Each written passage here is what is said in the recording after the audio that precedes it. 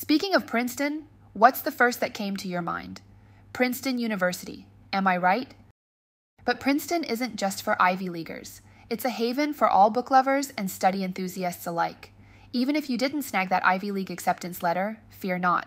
Let me take you on a tour of 3 delightful book spots around Princeton that are sure to charm any bookworm. As a charming town not far from Trenton, New Jersey, Princeton is a welcoming place known for its rich history, beautiful architecture, and vibrant culture. For people who live in New York or visiting New York City, Princeton is definitely an ideal day trip destination. Hello, my friends. Welcome to Library Hunter. This is Kathy. As a library enthusiast, my last video was an immersive tour inside the beautiful library and incredible campus of Princeton University. People have compared walking around Princeton to walking around posh European towns, and I completely see the resemblance. So if you haven't watched my last video, make sure to check it out.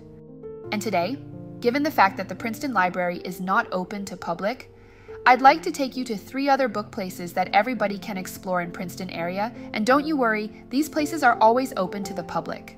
Are you ready? Let's go. Does this look familiar? Our first stop is inside the Firestone Library, but unlike last time when we had to apply for a visitor access, this ground level lobby area holds 2 incredible spaces that welcome everybody to explore. The Ellen and Leonard Milberg Gallery holds year-round exhibitions, providing the public with various rarely seen treasures. At the time of my visit, the Milberg Gallery was presenting In the Company of Good Books, from Shakespeare to Morrison. This is an exhibition that celebrates the continuous conversation between various authors and their works throughout the decades, showcasing Princeton's precious collection of English literature. The year 2023 marks the 400th anniversary of the publication of William Shakespeare's first folio. The first display case holds 3 rare copies of Shakespeare's first folio, including the first copy to ever make it into North America. This special folio also contains signatures by various scholars, playwrights, and actors. This tradition reflects a central idea of the exhibition. Writers converse among themselves and across generations.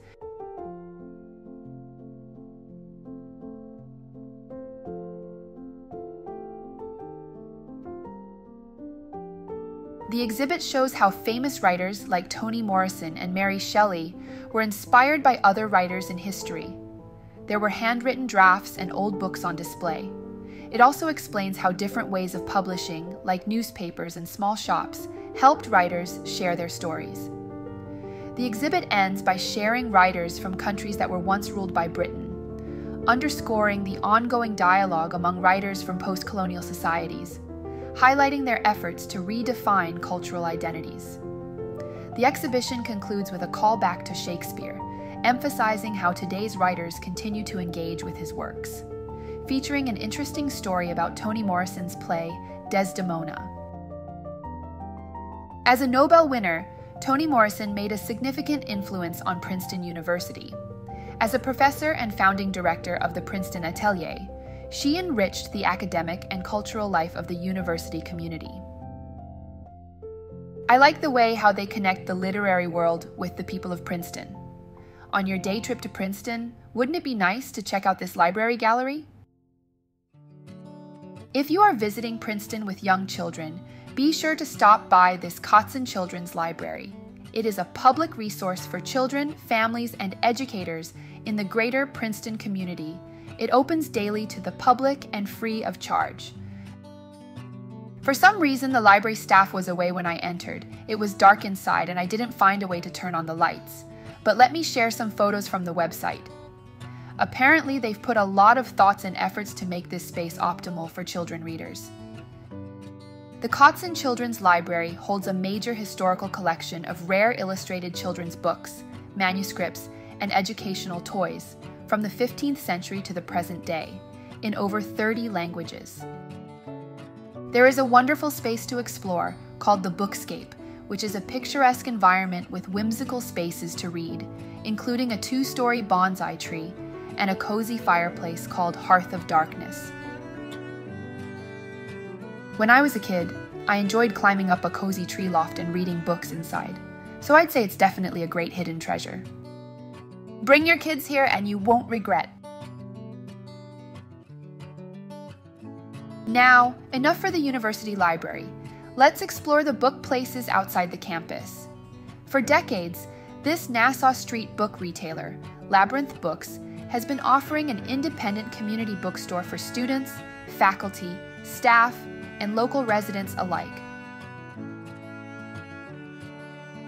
In 2007, at a time when most universities were outsourcing their bookstore operations to chain stores, Princeton had a different vision of the role an independent bookstore could play in representing the values and aims of a great university.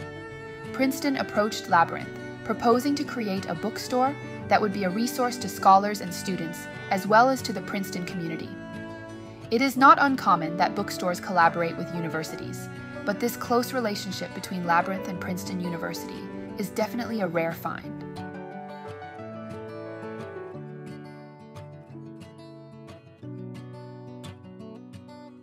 The 30% discount program for course books is a direct result of how closely the university has worked with this independent bookstore.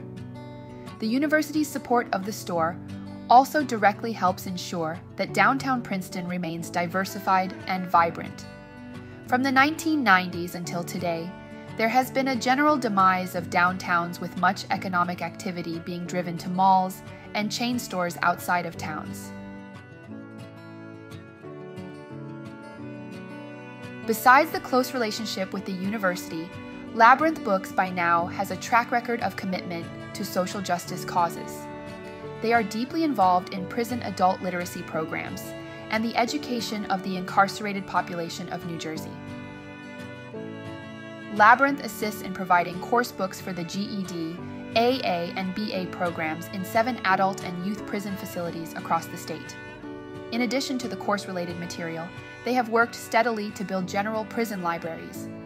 Isn't it wonderful that a bookstore is supporting the ability of education to transform lives?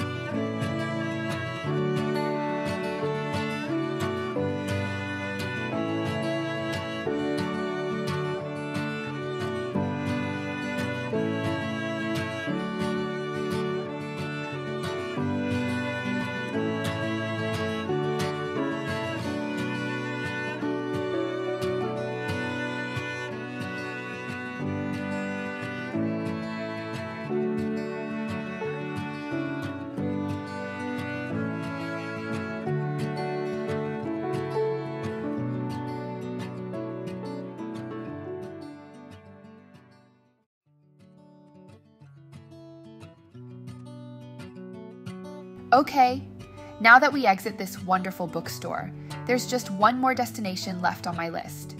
If you enjoyed this book adventure so far, subscribe now so that you will get notified when my next book adventure comes to life. I would categorize Princeton as a college town, given how thoroughly students are incorporated into the local community. Before this trip, I didn't know that much about the town Princeton, except the fact that it's home to this university. As I started to venture out the Fitzrandolph gates, I got to interact with the local community and beautiful landscape.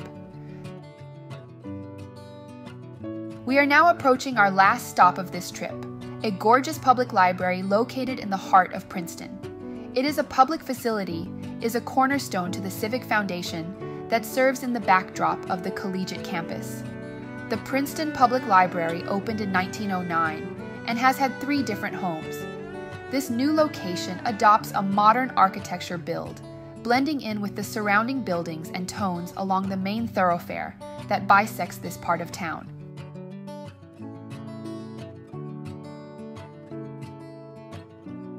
I love this creative art made with an open book. It is a gift from a dedicated friend of Princeton University Library. It is bright and airy and very welcoming. There is a community cafe on the first floor as you enter the building, with a used bookstore and small over-the-counter gift shop located on this floor as well.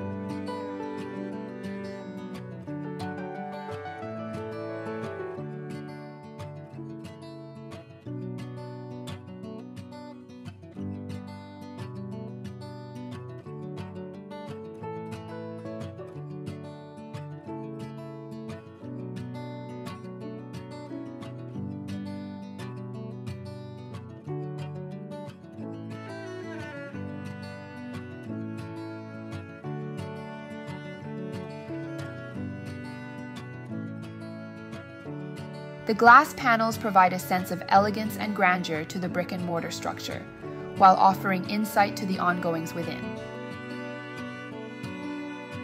Knit for Others is an annual tradition program, organized by a dedicated group of generous knitters, suppling the library with a wide variety of knitted items for donation. The librarians told me they are always looking for more knitters, so if you are interested and happen to be in this area, it'd be fun to contribute an item or 2.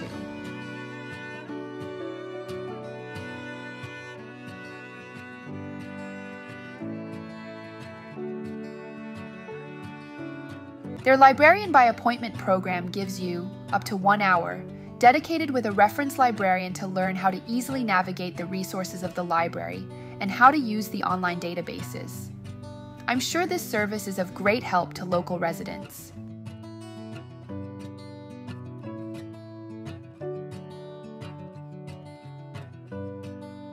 This library is a great study spot. It's 3 stories with plenty of windows and study areas. Each floor has its own unique design and arrangement. A flight of stairs offer open access to the first 2 floors, while the 3rd floor is more enclosed in nature.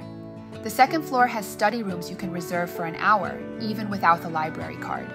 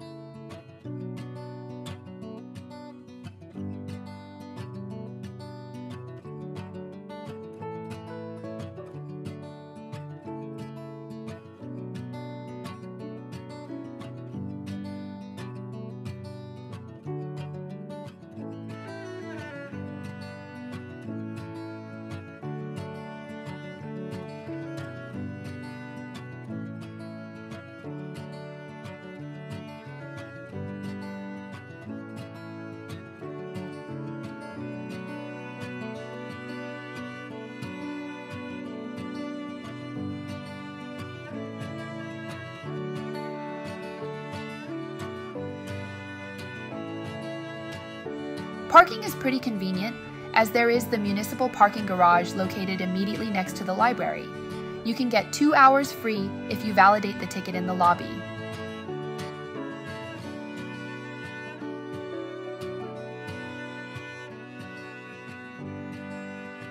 Overall, the Princeton Public Library is a great visit and a staple to Princeton living that is worth your visit while you're in town. And that concludes our day trip at this beautiful Princeton town. Which book spot is your favorite? Comment down below to let me know. Now I'm going to take the Jersey Transit train back to New York and continue my adventure there. Bye for now, and see you in my next book adventure.